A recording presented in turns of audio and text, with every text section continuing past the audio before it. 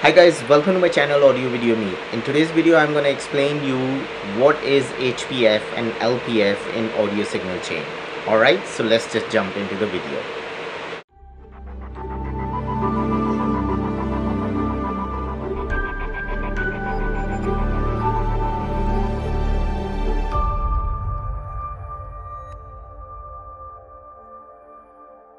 Okay guys, HPF stands for high pass filter and LPF stands for low pass filter.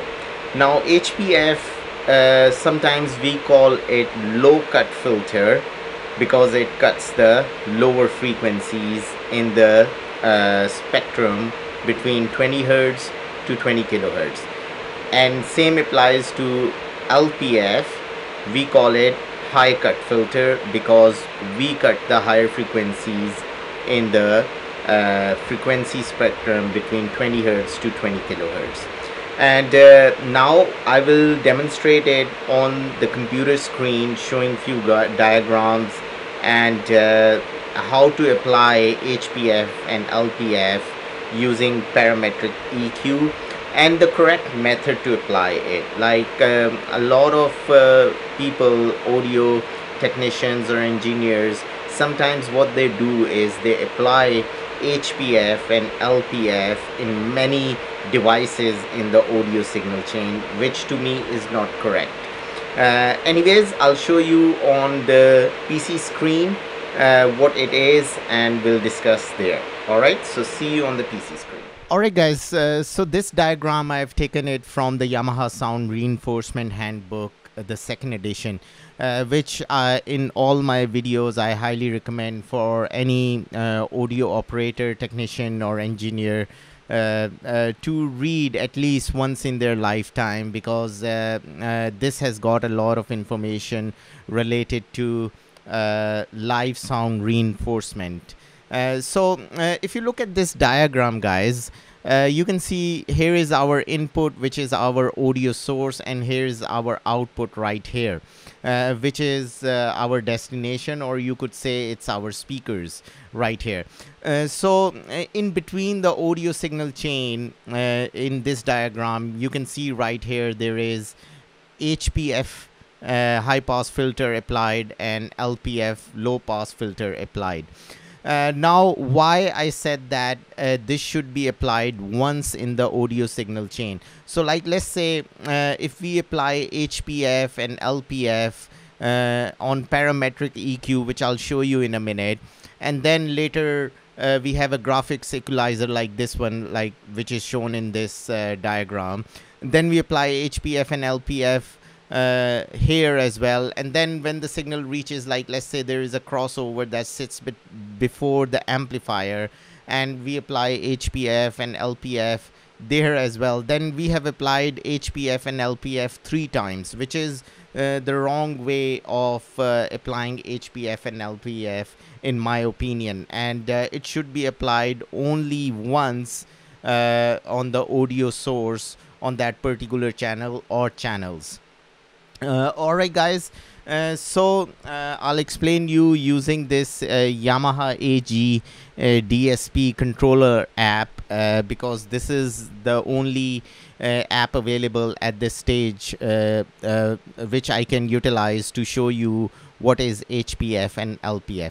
So as you can see right here in this box, I have 5-band parametric EQ, and I have selected high pass filter, which is right here represented in H, and I have assigned at 120 Hertz.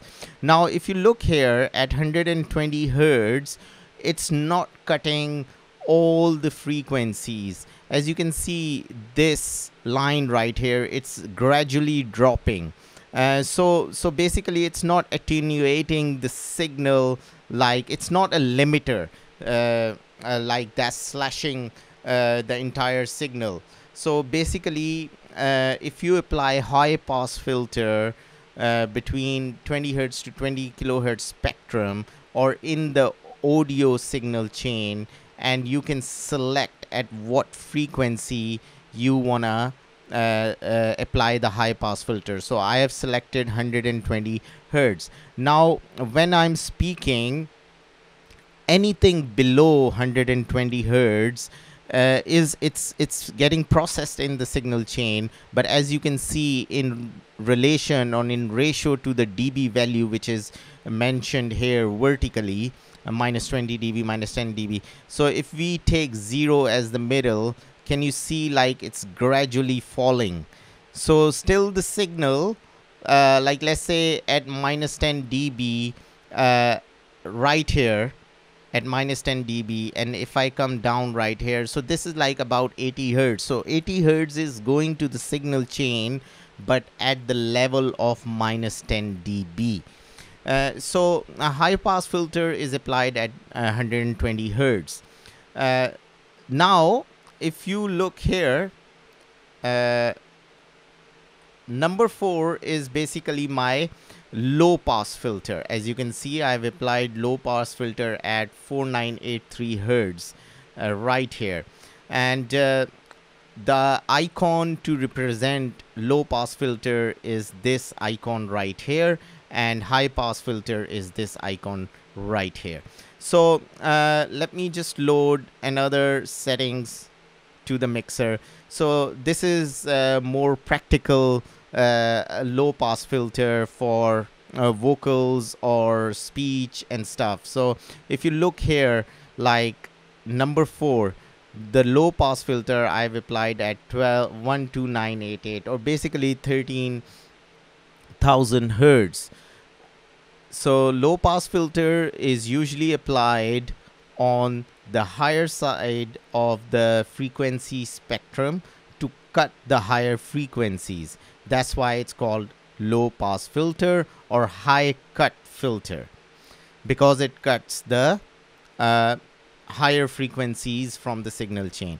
And the high pass filter is called high pass filter or low cut filter. I know this can be confusing because high pass filter and then it's called low cut filter, but let's just stick to high pass filter and low pass filter. The main reason I mentioned the other two names because they are used in the pro audio industry as well.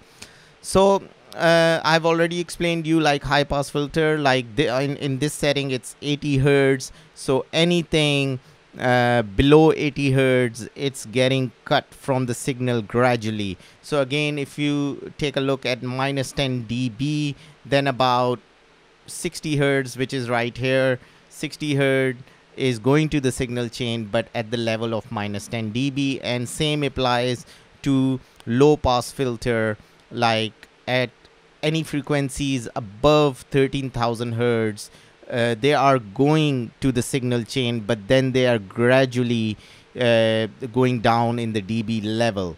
So like let's say at minus 10 dB, like let's say 18K right here, if you take this point right here and come down, like 18K is going to the signal chain, but at the level of minus 10 dB, as you can see with this arc following gradually, like right here as well.